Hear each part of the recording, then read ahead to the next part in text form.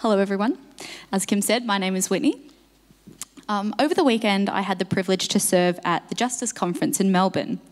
And for those of you who don't know, the Justice Conference is a global movement which unites followers of Christ to live the message of Jesus and transform their communities by making justice a way of life. This year, the theme was around the book of Amos, and this book is a book of sermons, poems, and visions to the people of Israel, and is a message of biblical justice still relevant to the church today. Amos calls us to imagine and then act on how the kingdom of God will break through death, despair, and the prevailing system of injustice. Amos 5:24 states, "But let justice roll on like a river, righteousness like a never-failing stream."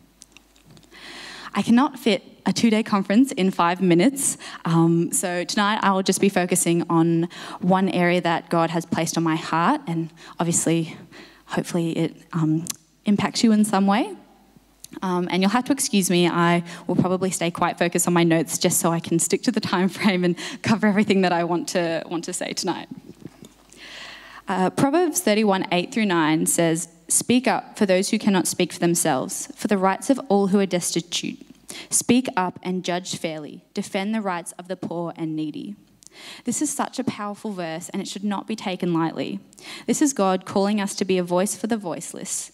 This is a command to live out the message of Jesus by making justice a way of life. So I really believe that this verse is not just a suggestion, it is a command that God is calling us to do.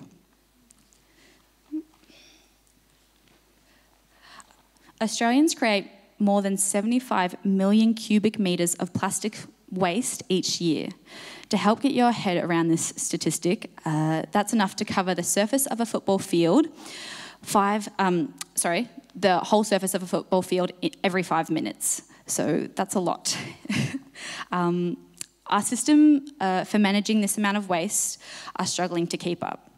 For the billions of people who live in communities with little to no waste management, we see that the problem of plastic pollution is having immediate and devastating impacts. Tear Australia is a Christian charity that has outlined that beating poverty means we need to tackle our rubbish problem. I encourage you all to go to the website and sign the petition to help stop the production of rubbish. Just curious, a show of hands, who's heard of the campaign, or this is a rubbish campaign? 2 people. Good job. Go on the website, look at it, sign it, it's amazing. So the plastic pollution is increasing the burden of death and disease. It is contaminating food, water and supplies, and is damaging people's livelihood by creating economic implications for people who rely on agriculture, fisheries and tourism, just to name a few. 1 person dies every 30 seconds due to diseases related to mismanaged waste. Now, I'm just going to say that again because it's pretty full on. 1 person dies every 30 seconds due to diseases related to mismanaged waste. This is injustice, and this is what God commands us to do something about. This challenge is huge and can be quite daunting, but as Christians, we are stewards of all God has blessed us with, and we do have a responsibility to respond to this challenge we collectively face in whatever way we can.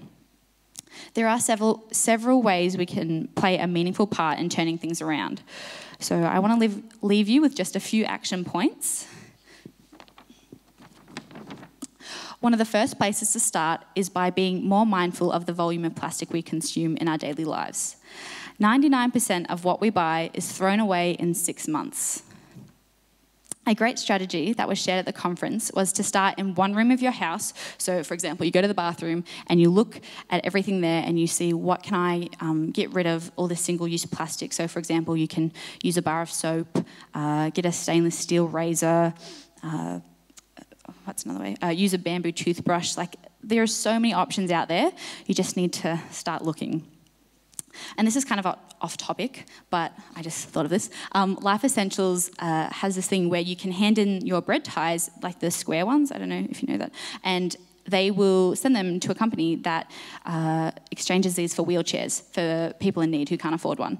And then there's also other programs like you can use plastic bottle tops, like off like milk and stuff like that, and they will make it into prosthetic limbs.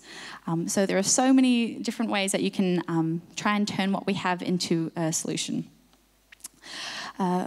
Secondly, we need to go upstream and stop so much plastic, especially single-use plastic, from being produced. This means calling on companies such as Coca-Cola or Nestle, who are driving single-use plastics, to take responsibility and play their part in the solution.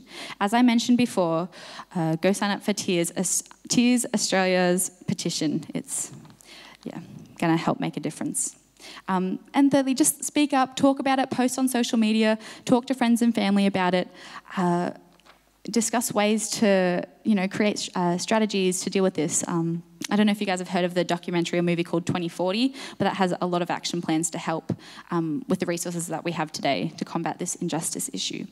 And above all else, my last point is to pray. God calls us to pursue an abundant life, as said in John 10:10, not an abundance of things. This is a life more deeply connected with God and the people and places around us. As we live out our faith in this way, we allow Jesus' commandment to love God and our neighbours to shape even our most mundane, everyday choices. Thank you for listening.